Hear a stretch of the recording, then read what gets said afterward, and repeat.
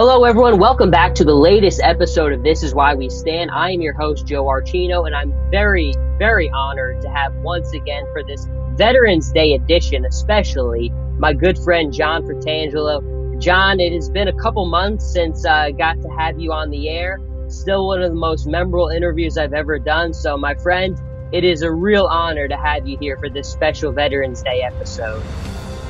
Oh, thanks, Joe. It's such a pleasure to be on with you. I mean, you've become such a good friend of mine. I really appreciate everything you do for all the veterans and Well, for no, helping me out.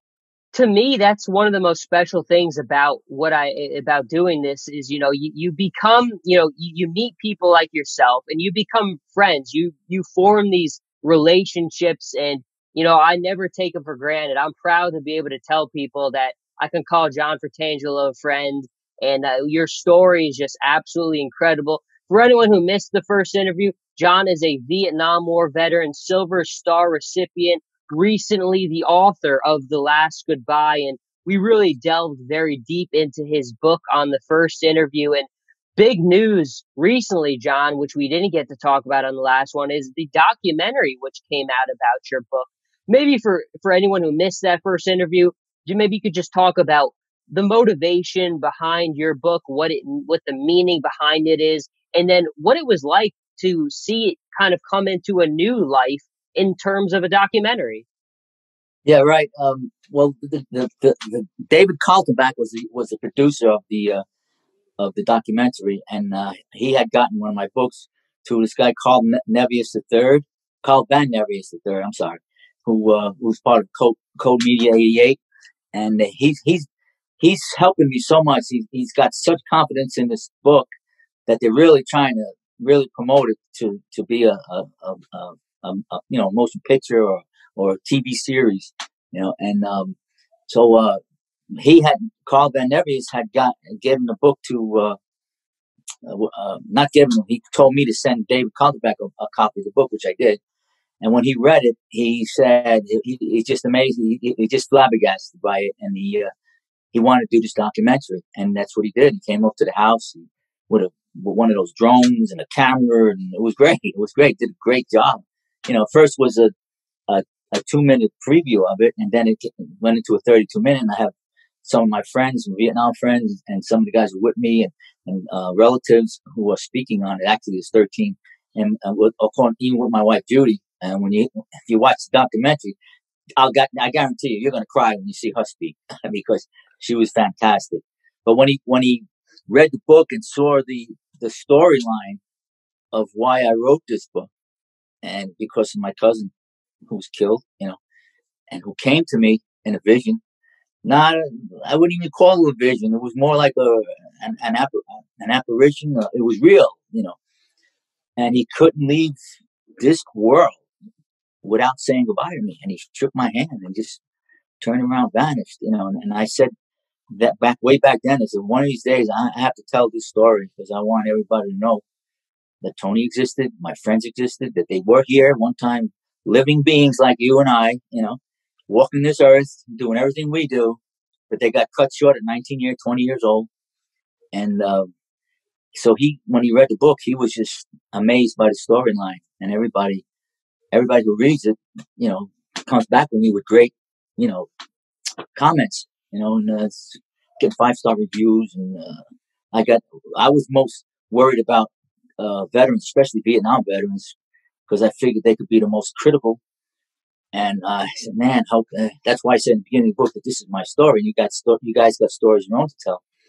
But they call me up and they say, John, thank you for writing this book, man. So that was good. That was really good. So far, I have not gotten one, knock on wood, negative response to this book at all. Everybody just loves it, So I'm very happy I did it, And I mean, rightfully so. And I think there's so much to love about the book. And I think more than anything, it's the authenticity. It really is so authentic. You really provide such a great, like, intimate, in-depth view of your relationship with your family, the struggles, everything, the details, big and small, of deploying in Vietnam, every detail. And I think, that really is the gift of a skilled writer, is when you can really bring your life into and make it real for the reader. And that's one of the things you do so well. And I think so many other people feel it. But just to go back to the documentary for a minute, and I do think it was incredibly well done. And like you said, if you watch that and you don't shed a tear, I don't know, because I don't think most people can. It's you just have all these different people adding in their thoughts to it, and especially your wife, and just the way I think she said it so well, about people like yourself. You were kids when you went over to Vietnam. You had your whole lives ahead of you, but you answered the call and you went and you fought the good fight. And especially for your cousin, who we know is so important to this book, and the meaning behind and his sacrifice and the way you pay tribute to him. I think for Veterans Day especially, it really makes you just have to show so much gratitude to people like yourself, because again, so you were what, 19 years old when you went over to Vietnam? Right. Right.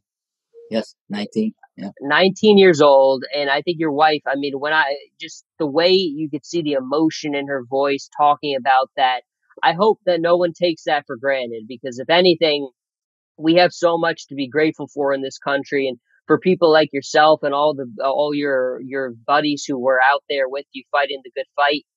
We can never say thank you to any of you enough. Thank you. I appreciate that, Joe. Yes, I really appreciate it. I mean, all us veterans, especially now the Vietnam veterans, after what we went through, not being recognized and appreciated, and finally it's come to light, with everybody getting shit hands shaking, telling us thank you for your service. It means so much. It really does. It means so much to us, you know, um, because most of us, like, I didn't say no, I never spoke about this at all to anybody. I mean, like you mentioned, I got the Silver Star. Nobody ever knew I got the Silver Star. I never told anybody about that, and until I came to the house and they seen it hanging on the wall or something like that. But other than that, I never mentioned it at all because it didn't matter to me. It was just a medal, it didn't had no meaning to me at all. I didn't go there expecting to be awarded any kind of medal. I just went there to do my year and come back home. So it just happened to be in a circumstance that whatever I did, they figured I need would deserve the medal, which I never thought about. But I mean, the veterans we're so. I mean, it brought us out of a black hole that we were sucked into for all these years. And it was like God, reaching down into this black hole in the form of the public, and just bringing us back up by our hands and saying thank you. You are really appreciated now that we know what really you went through. And this book, that's what I wanted to bring out in the book, to what a veteran goes through, whether it be a man or a woman, that people don't know about.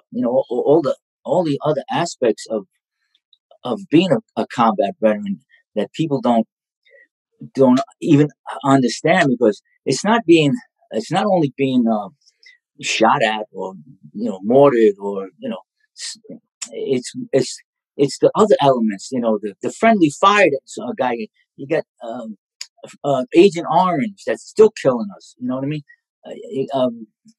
Weather conditions. I had two friends who one was killed by drowning. I grew up with this kid.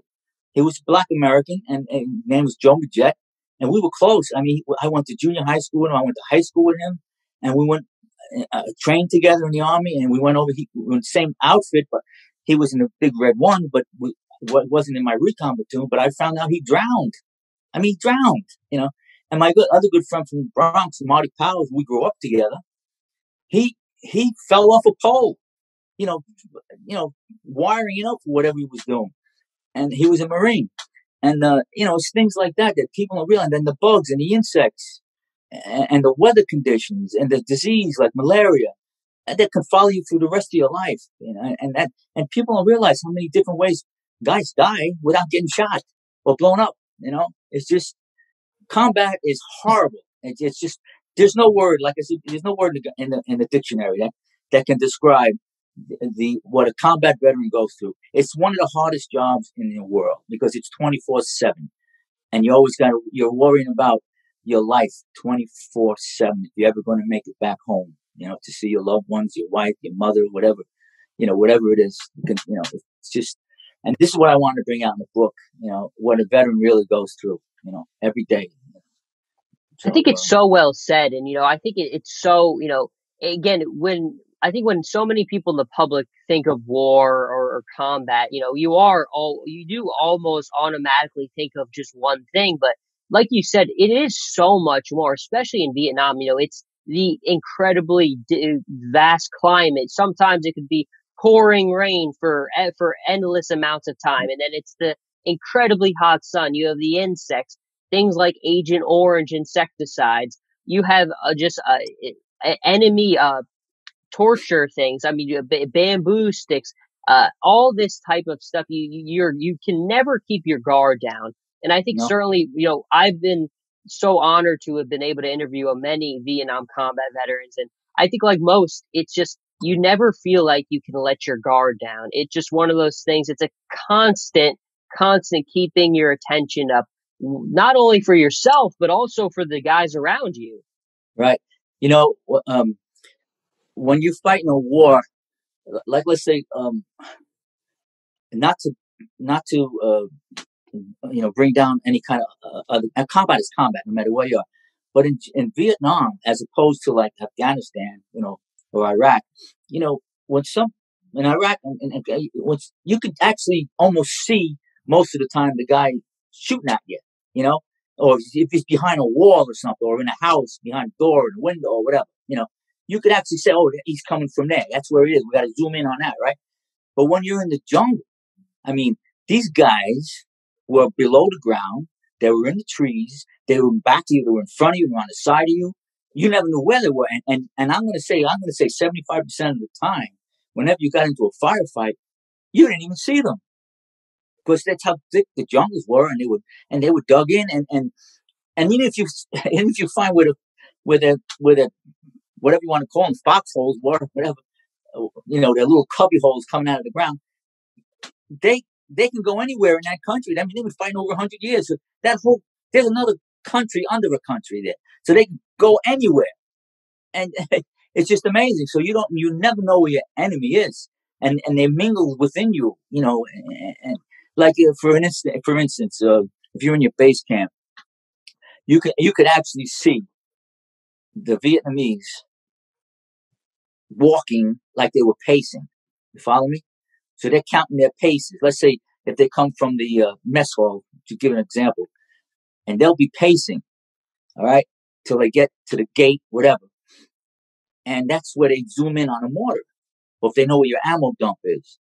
This is all the things you got to watch out for, because they're right with you all in the daytime. Then at nighttime, they're putting a gun in their hands, or and just against you, and you're talking to them in the daytime.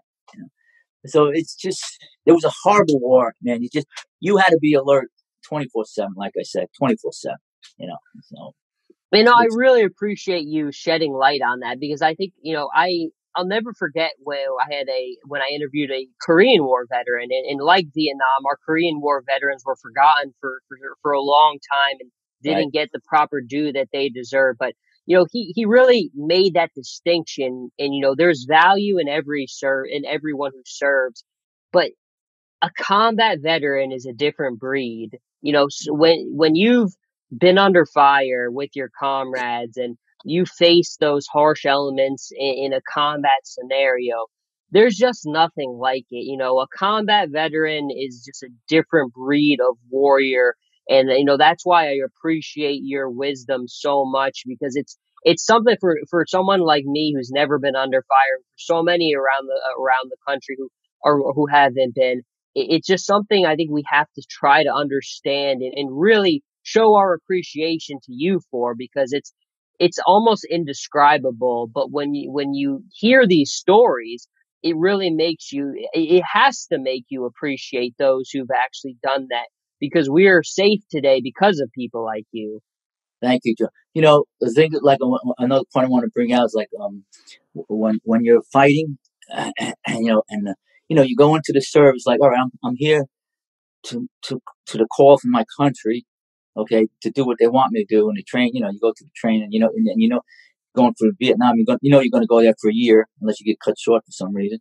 But when you're in battle, the mindset of I'm fighting for my country isn't there. You're fighting for your friends. You understand what I'm saying? You're not charging an ammo dump. An ammo. Well, I guess you call it ammo dump, or a machine gun nest, and thinking that, I'm doing this for my country. No, no, that mindset isn't there. At least in my mind, it was. I'm doing this for my friends, okay, who I know are doing the same thing for me. You following? I don't know if you're getting my point. No, I understand. To me, I study military history too. And, to me, one of the most fascinating places in the world to study is Gettysburg, Pennsylvania. Bloodiest battle of the Civil War, 51,000 casualties across 3 days. And when you look at that battlefield and, people wonder, how did soldiers march shoulder to shoulder at a wall of flaming cannon and rifle? And, when you try to explain it to them, it's because of the guy next to you, because he's going forward and so are you. You're not going to let him go alone. You're going to go forward, even though what you're going forward to is the most terrifying thing in the world and could kill you. Right. Your buddy's going and so are you. I know. It's just like on D-Day when the Army and the Marines and hit the shores with those amphibious crafts. When they knew when that door came down, man, they're like dead meat. Yeah, it's just incredible how the bravery and it's my hat's off to them, and I tell you that had to be very, very frightening for those guys. I can D-Day, imagine. anyone who's seen the movie Saving Private Ryan, that opening 20 Yep, minutes of the assault on Omaha Beach, yep, that really is such an incredible depiction. It's so accurate of how it yep, actually happened. yep, And I think it's a good segue for us, John, to talk about, that bond you form with your comrades. This is obviously, a centerpiece of our talk today is about Veterans Day. And I'm sure for you, for Veterans Day, one of the things that runs through your head the most is the buddies that you serve with, the guys who you were in the field with, who you formed lifelong friendships and relationships with. all right. Oh yeah, oh yeah. I, I, I know their laughter. I know their tears. I know their voices. I mean, if you don't see anybody for 50 years, you might not recognize their face, but I'll tell you what, you'll recognize their voice. That's like a fingerprint. The voice never changes. Okay. So when I speak to my friends on the phone, which I haven't seen in over 40, 50 years, I know their voice and I visualize their face as I knew them back then. It's amazing. It's so great. I mean, when we got together, you had to see us huddle and hug each other. It was just, I mean, I could cry just thinking about it. But and I miss the ones that we lost. I really do. I miss them a lot. Especially after all these years getting together. I never thought. I thought we were going to have, maybe 20 years togetherness after this. But so far, three of them are gone, and I'm still very, very close with Woody, Rayhar, Smitty, and Delage. We're in constant contact. And another one I forgot the name.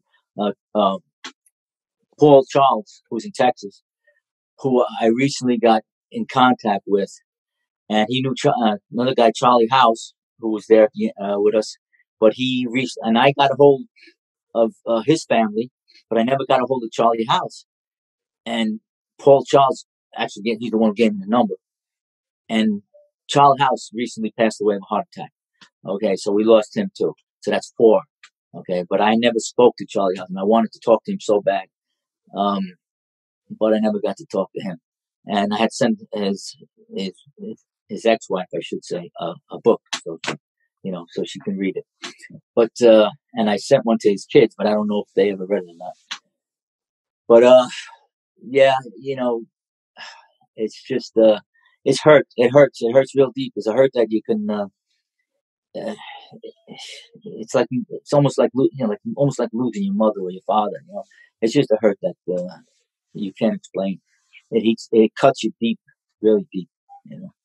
And I miss him. I miss him really bad. You know. That's to me again one of the, we go back to the book again, the last goodbye. That's one of the most powerful things in it, I think, is again you just, it's the authenticity of the experience of bonding with your fellow comrades, and all the names you were just mentioning, you everyone who, once you pick it up, if you haven't done so already, you really see how these individuals made, how they were in a part of John's life in Vietnam. And it's a soldier story, and at the end of the day, that's so important to tell.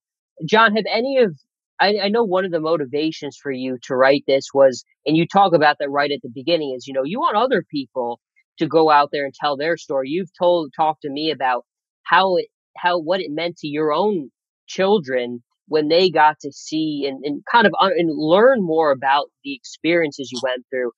Have any of the other of your other comrades, have they talked to you about maybe getting out there and following in your footsteps and putting pen to paper or anything like that? Yeah, actually, there was one fellow, Gene Lang, he was in Vietnam after me though. 68 with different times, 68, 69. This guy, he's done so much for the veterans. He's actually gotten, I think it's 36 counties in between Westchester and Putnam to recognize the county as being a Purple Heart County. So we're doing a show we started last week, a weekly show. It's called Cold Wind Talkers, okay, from Triple Vibes Radio, and he's going to be on it tomorrow. And he has a great story. Matter of fact, I think I want to make you contact him. He had to escape from Hungary at the age of 9 years old, and they had to go through minefields, and it's a great story. And I told him, Gene, and he wrote, he wrote a bunch of notes like I had done with my book. And I said, Gene, you have to write this story because this is so interesting, about a kid coming from Hungary on the communistic route and had to go through so much to get here, and even lost members of his family in doing so. And then end up going into the army years later, and he got a Purple Heart. He had to wait 44 years to get his Purple Heart. Okay, 44 years. 44 years. He finally got his Purple Heart, and which is ridiculous. Okay, but he's going to come on the show tomorrow, and I want him to tell his story so people can know. And I want him to finish. And I tell Gene, finish this book, man, because people want to hear this. So I'm hoping he does that. And I noticed, some of my friends, they're opening up more than they used to open. Nobody wanted to say anything about anything, but they're starting to open up because the story needs to be told, and everybody has their own little story to tell. You know what I mean? But that's what I want the veterans to do. Not only Vietnam veteran, it's just people need to know what the veteran goes through. How much They do. They do, and I think that's such a great thing. How about your message, and I hope really for our veterans from Iraq and Afghanistan, they follow suit as well, because I think those guys really have so much to share too, and it's so recent what they went through. I think they have so much wisdom to offer, and I know it's sometimes it takes time, like many guys who come back from war, whether it's been World War II, Korea, Vietnam, or beyond, it's not always easy to open up about that stuff. But I found in so many cases, people have told me, it's almost therapeutic, when you put pen to paper and you share your story, you relive, and then it makes you reach out to other people who you serve with, and then you reconnect with people. So it opens up a lot of doors, and it really is important. And I think, John, you're one of those perfect examples. You're a great ambassador for that message. And I hope people continue to follow in that direction. Yeah, what I try to do too is for the guys who have it hard to speak, I said, look, if you can't talk about it, then go in your room, take a pencil and paper and write down your experiences so people will know, because we're all going to die. Let's face it. We're not going to be here forever. All right. So people will know what you did. Leave behind your little legacy to your family. They have the right to know, and they really, and I know they want to know. I'll give you a perfect example. One of my friends around here that I'm very close with. His name is Pat Farley, and he read the book, and he said the very first page where I call legacy is one paragraph. Joe, when I say this is what the book, what you're about to read in this book is my story, and the thousands of others who have their own story. I urge you to tell. When his brother was a Vietnam veteran and never spoke about it. Okay, now his brother recently passed away, so he said, John, when I read that paragraph, I couldn't hold my tears back because I never knew what my brother went through, and by you saying that, it helped me so much to have closure about my brother. And when I read your book, I know what my brother went through. I said, now I understand, and it meant so much to him. Just that first paragraph, before he even got into the book, and that's why I told people just write it down, man. You need to tell your story. I know it's hard for some people, but to write it down, you're not facing anybody. You know what I mean? Looking at you, just do it and have it done. I think it's very important. It needs to be told. I mean, once you're gone, you're gone. Nobody's ever going to find anything about you or whatever you went through. Everybody goes through so much in life. I mean, you get knocked down. I always tell my kids, life is like a boxing match that never ends. And you just keep getting knocked down, and you get up and you get up and you get up, and until finally the final blow comes. But in between the knocking down, and the final blow, you get back up again, and you live, and you got to tell what your life was through before you get that final knockout. And it's very important to everybody and to yourself, because these veterans are, like I keep saying, they're in a dark place and they're kind of afraid to come out of it, and I don't know why. But why go to drinking and drugs and suicide? That's another thing. There's so many veterans committing suicide. If they would only talk to people and write down what's bothering them. I mean, like, even if you say, look, I saw this guy get killed this day, such and such a day. I saw his leg get blown off. I saw this, I saw that, I saw it, whatever. Write it down, because it'll help you. It might be very hard and difficult at first, but it will help you to life. Like I said, life's about, you're going to people get mangled in car accidents. You know what I'm saying? And it's a part of life, and it should be told. I mean, when somebody gets in a bad car accident or a multiple car accident, it's in the papers. They talk about it. You follow what I'm saying? If a president, like Kennedy was assassinated, if nobody would know nothing if they didn't talk about it. They wrote about it. It's got to be told, Joey. It's got to be told. You say it so well, and I think I want to build on that and really emphasize. I have another dear friend, Thomas Georgie. I've told you about him before. Another Army Vietnam veteran, Silver Star recipient like yourself. He was wounded in battle, and it was the action that actually ultimately led to him receiving the Silver Star. And I never forget when he told me when he was in the hospital, finally got shipped back to the States recovering. And, when he started to tell his family about what was happening, his mom tried to stop him because, she didn't want him to, get upset or anything like that. She was worried about him. And he said, I have to talk about it. If I let this all bottle up, it's just going to destroy me. And Right. he said how much it helped him being able to talk with people he trusted about what he went through. And he told me he thinks one of the issues that a lot of veterans deal with is, they try to bottle that stuff up, and instead of putting it out there and talking about it, they just try to tuck it away and hide it. And that's just not healthy. And I think he's a great example of that. And you've been talking about the same thing. So you got two warriors who could stand beside anybody and fight any day, who are both sending home the same message. So I hope Right. that your words, the words of Tom and Georgie and so many other guys, hit home with the veterans who need to hear that.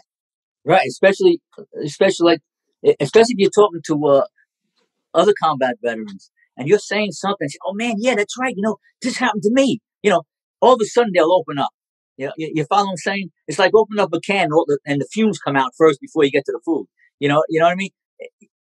And when you talk to somebody who's been through similar episodes, right away, all of a sudden they open up and back. Man, you're right. I remember that, and this happened to me. Did that happen to you? Yeah, man, it was like this, like that. Holy, this is great. They say this is great. Let's keep going. That's what you got to do. You got to open up that can, man. Let the fumes out. Get to the food. Get to the main part of it. You know what I mean? And then it'll help. It will definitely help. Oh. I can't think of a better Veterans Day message for the show. I think, John, we hit your documentary, we hit the book, and I think for Veterans Day, I wanted to talk about what would the meaning of it for you, the relationship with your comrades. We got to such an important thing, which is always, ways we can help our veterans, those who are struggling. These are all such important things. And John, you have such a great voice. And I think so many veterans, especially our guys who served in Iraq and Afghanistan, I was just talking to one earlier today, and they always talk about, what it's like when they get to talk with a Vietnam vet such as yourself. So you really are in such an important position. And I think you continue to use your voice so well. And I just wanted you to know how proud I know you make your family. As a friend, I couldn't be more proud of everything that you continue to do. So I just want to tell you to keep on doing it, my friend. You just, again, not everyone can communicate as well as you can, whether it's writing or speaking as you are now.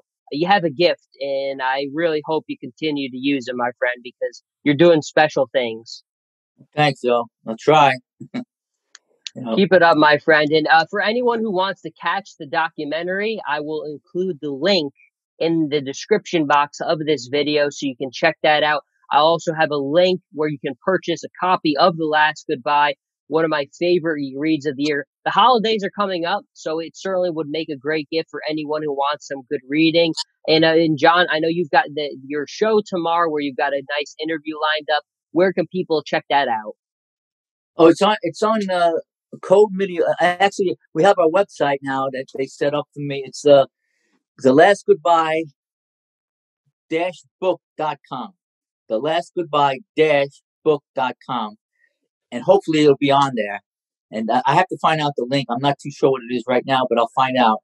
And I could always let you know. That's the thing. John will send it to me, and I will include that in the description as well. So anyone who wants to go and check that out will be able to as well. But John, thank you for making this such a special Veterans Day episode. I always really appreciate your time and just learning from you. Every time we speak, I feel like I've grown and I've gotten smarter and just learning everything you have to offer. So I know this is certainly, we have many more of these, and I keep saying, once things are finally opening back up more, we've got a big reunion thing planned where we're hopefully going to get a lot of the guys who've been on the show over the years and bring all of you together. I'd love all you guys to meet, and being able to do this in person, it's going to be even better. So, my friend, I can't wait for that day. Me too. Joey, I just want to say one thing. I just want to wish all the veterans out there, a great and healthy and safe Veterans Day. I'd like to say happy, but sometimes you can't say happy Veterans Day because even though it's Veterans Day, it's still a memorial because you always think of your friends. It is. Okay, but God bless all of them. I really mean that. I love you guys all. I love you all, guys.